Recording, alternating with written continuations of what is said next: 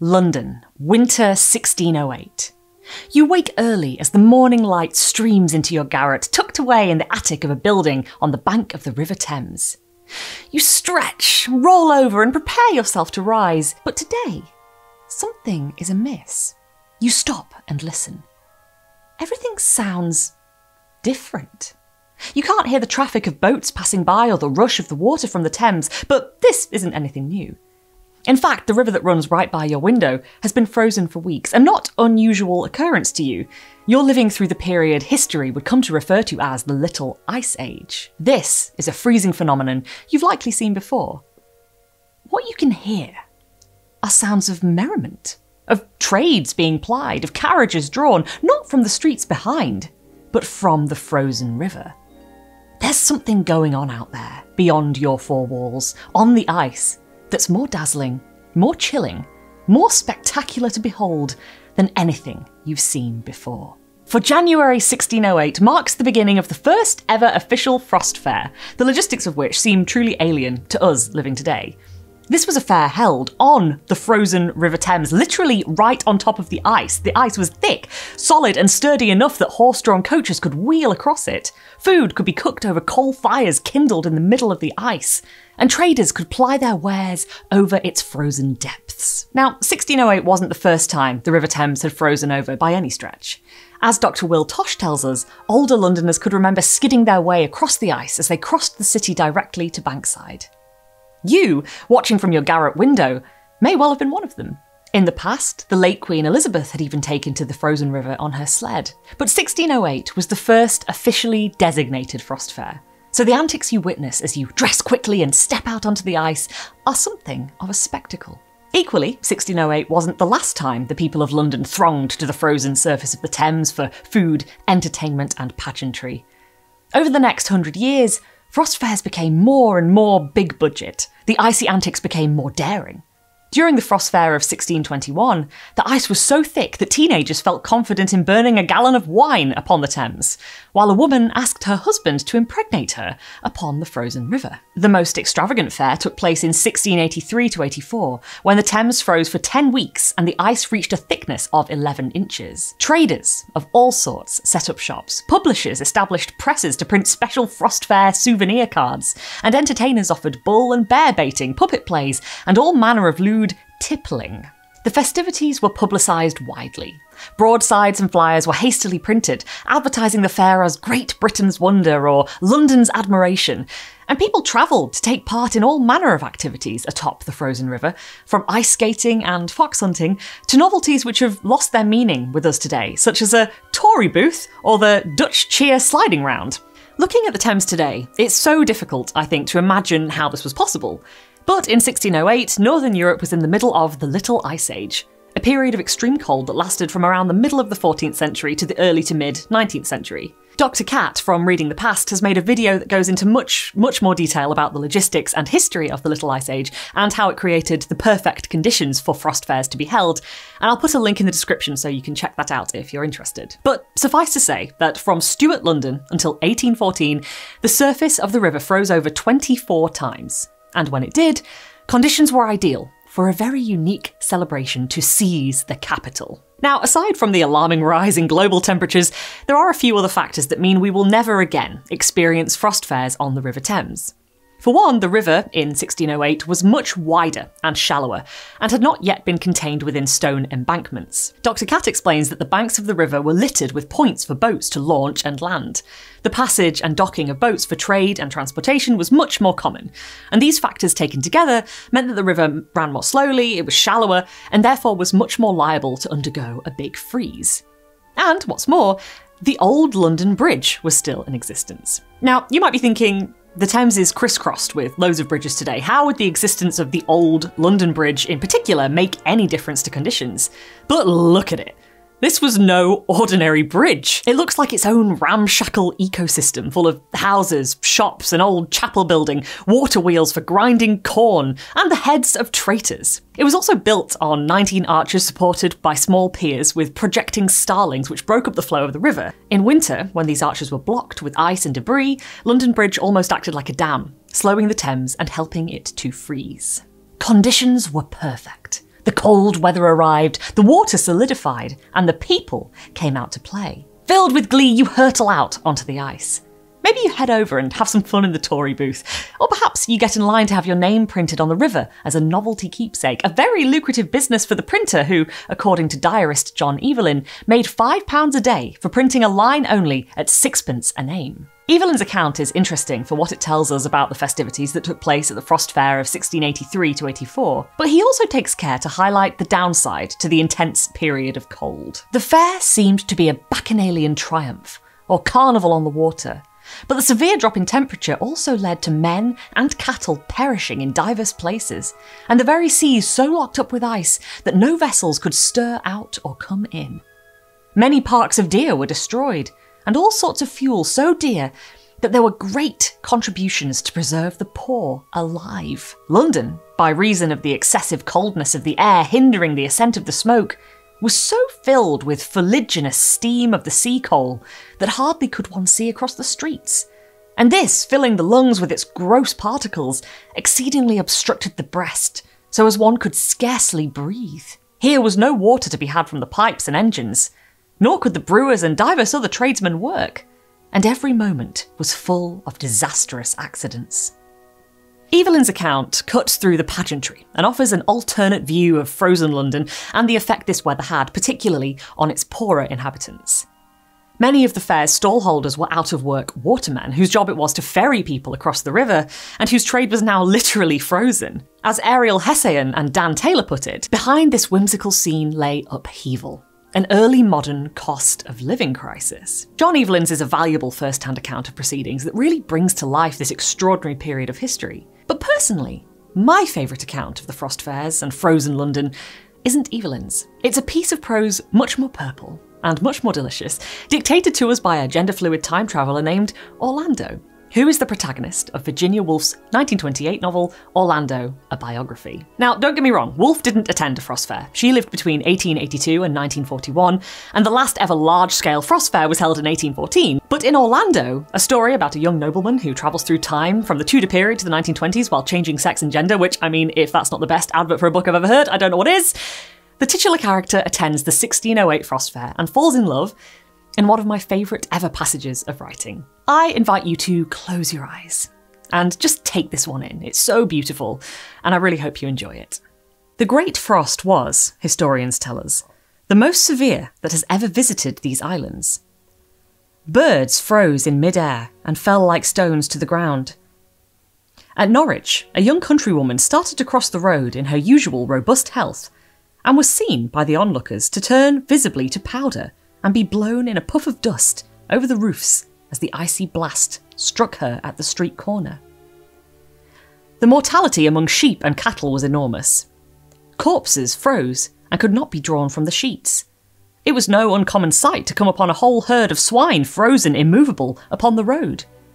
The fields were full of shepherds, ploughmen, teams of horses, and little bird-scaring boys, all struck stark in the act of the moment, one with his hand to his nose, another with the bottle to his lips, a third with a stone raised to throw at the ravens who sat, as if stuffed, upon the hedge within a yard of him. The severity of the frost was so extraordinary that a kind of petrifaction sometimes ensued, and it was commonly supposed that the great increase of rooks in some parts of Derbyshire was due to no eruption, for there was none, but to the solidification of unfortunate wayfarers who had been turned literally to stone where they stood. The church could give little help in the matter, and though some landowners had these relics blessed, the most part preferred to use them either as landmarks, scratching posts for sheep, or, when the form of the stone allowed, drinking troughs for cattle, which purposes they serve, admirably for the most part, to this day. But while the country people suffered the extremity of want, and the trade of the country was at a standstill, London enjoyed a carnival of the utmost brilliancy. The court was at Greenwich, and the new king seized the opportunity that his coronation gave him to curry favour with the citizens. He directed that the river, which was frozen to a depth of 20 feet and more for 6 or 7 miles on either side, should be swept, decorated, and given all the semblance of a park or pleasure ground, with arbours, mazes, alleys, drinking booths, etc., at his expense. For himself and the courtiers, he reserved a certain space immediately opposite the palace gates, which, railed off from the public only by a silken rope, became at once the centre of the most brilliant society in England. Great statesmen, in their beards and ruffs, dispatched affairs of state under the crimson awning of the royal pagoda. Soldiers planned the conquest of the Moor and the downfall of the Turk in striped arbours surmounted by plumes of ostrich feathers. Admirals strode up and down the narrow pathways, glass in hand, sweeping the horizon and telling stories of the Northwest Passage and the Spanish Armada. Lovers dallied upon divans spread with sables. Frozen roses fell in showers when the Queen and her ladies walked abroad. Coloured balloons hovered motionless in the air. Here and there burnt vast bonfires of cedar and oak wood, lavishly salted so that the flames were of green, orange and purple fire. But however fiercely they burnt, the heat was not enough to melt the ice, which, though of singular transparency, was yet of the hardness of steel. So clear indeed was it that they could be seen congealed at a depth of several feet, here a porpoise, there a flounder. Shoals of eels lay motionless in a trance, but whether their state was one of death or merely of suspended animation which the warmth would revive puzzled the philosophers. Near London Bridge, where the river had frozen to a depth of some 20 fathoms, a wrecked wherryboat was plainly visible, lying on the bed of the river where it had sunk last autumn, overladen with apples. The old bumboat woman, who was carrying her fruit to market on the Surrey side, sat there in her plaids and farthingales, with her lap full of apples for all the world, as if she were about to serve a customer, though a certain blueness about the lips hinted the truth. 'Twas a sight King James specially liked to look upon, and he would bring a troop of courtiers to gaze with him. In short, nothing could exceed the brilliancy and gaiety of the scene by day. But it was at night that the carnival was at its merriest. For the frost continued unbroken. The nights were of perfect stillness. The moon and stars blazed with the hard fixity of diamonds. And to the fine music of flute and trumpet, the courtiers danced. Orlando, it is true, was none of those who tread lightly the coranto and la volta. He was clumsy and a little absent-minded. He much preferred the plain dances of his own country, which he danced as a child to these fantastic foreign measures. He had, indeed, just brought his feet together about 6 in the evening of the 7th of January at the finish of some such quadrille or minuet when he beheld, coming from the pavilion of the Muscovite embassy, a figure, which, whether boy's or woman's, for the loose tunic and trousers of the Russian fashion served to disguise the sex, filled him with the highest curiosity. The person, whatever the name or sex, was about middle height, very slenderly fashioned, and dressed entirely in oyster-coloured velvet, trimmed with some unfamiliar greenish-coloured fur. But these details were obscured by the extraordinary seductiveness which issued from the whole person. Images, metaphors of the most extreme and extravagant twined and twisted in his mind. He called her a melon, a pineapple, an olive tree, an emerald, and a fox in the snow, all in the space of 3 seconds. He did not know whether he had heard her, tasted her, seen her, or all three together. For though we must pause not a moment in the narrative, we may here hastily note that all his images at this time were simple in the extreme to match his senses, and were mostly taken from things he had liked the taste of as a boy. But if his senses were simple, they were at the same time extremely strong. To pause, therefore, and seek the reasons of things is out of the question. A melon, an emerald, a fox in the snow, so he raved, so he stared.